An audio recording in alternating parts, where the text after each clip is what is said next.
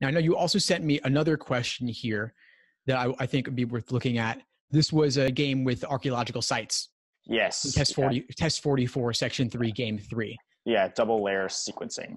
Yes, what was going on for you there? I've spent a lot more time on that one, trying to figure out what went wrong. I believe here, so I think it was trying to figure out how to split it, because I think there's a couple of different ways that you could split it, and I think the way I did it originally didn't match up with any of the video tutorials that I watched. And then when I followed through the tutorials, even afterwards, I think this is just the ultimate game that challenges your ability to diagram.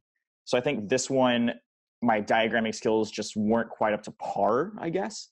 And then you got questions like, that once again, we're very global. We're very like the last one, the tour group could visit at most how many sites that were discovered by F. So that one's a perfect storm for me. That one's like a lot of roles. You have to be a really good diagrammer, know when to split, and you have to be confident enough to like approach, to do the questions local and then global. Is there a particular rule here that you felt like you had a special trouble diagramming?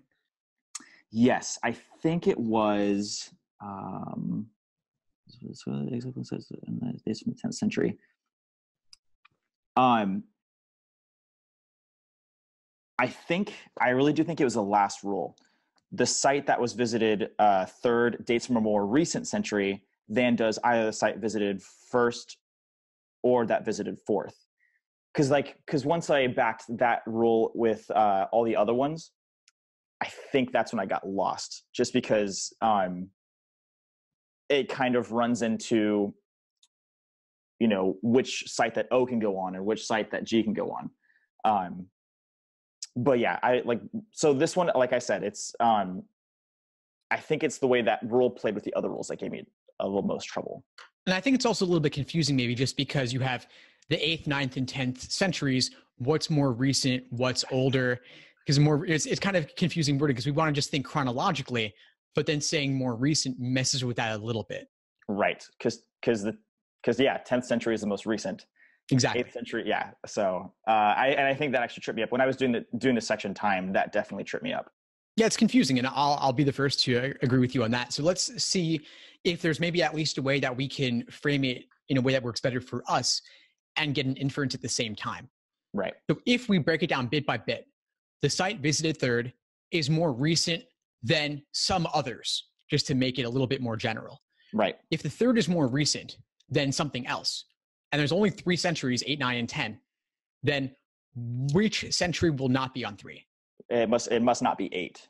Exactly. And then going from there, what's happening on the others, which are related to this one with first and fourth? So, so first and fourth cannot be more recent. Right? Good. Yeah, they can't be as new as the third one. So right. What would be the newest? Because we can say that they definitely won't be that. So it be 8 or 9. It couldn't be 10. Because third can't be 8. Right. And then the first and fourth centuries can't be the most recent, right? Which is 10. Good. So they can't be 10. As you said, they'll be 8 or 9. Mm-hmm. And then the third will be more recent than something else, won't be 8. So it'll be 9 or 10. Right. So there's only 3. You could make that a dual option. Right. 8/9, 9/10. It breaks it down a little bit more concretely. Right.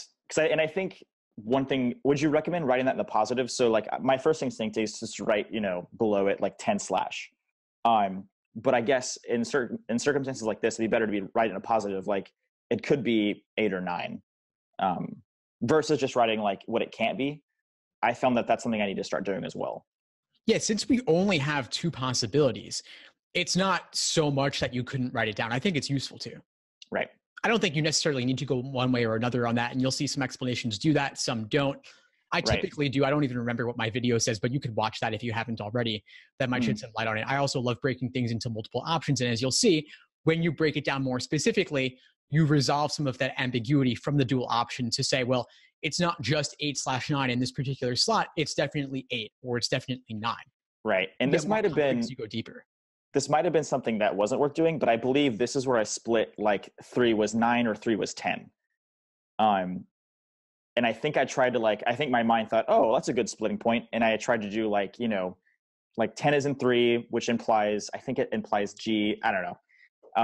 So I'll look at that one again, but that's a good way to reframe it. I hadn't thought about reframing it like that.